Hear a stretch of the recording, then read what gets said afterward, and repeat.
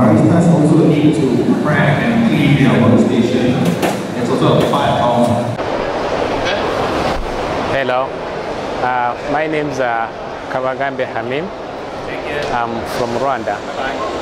I'm representing the tea sector, specifically under my company, my parent company called Rwanda Mountain Tea.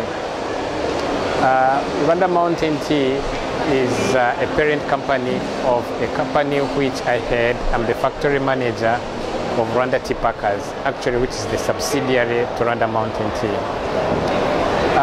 The tea sector in Rwanda last year, they produced 24 million kilograms of tea, of which 99% is exported in Europe, Asia, and US market. The rest is produced in a value-added form, which is the difference of 1%. In Rwanda, of the 11 factories that are existing today, none of which is currently owned by the government. All of them are privately owned, of which my parent company owns 6 plantations of those.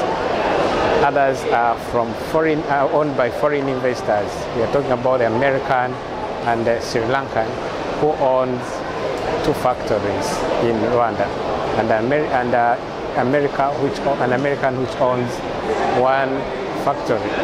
Rwanda produces most of tea which is inorganic in a CTC form, which is flavored white tea, and orthodox.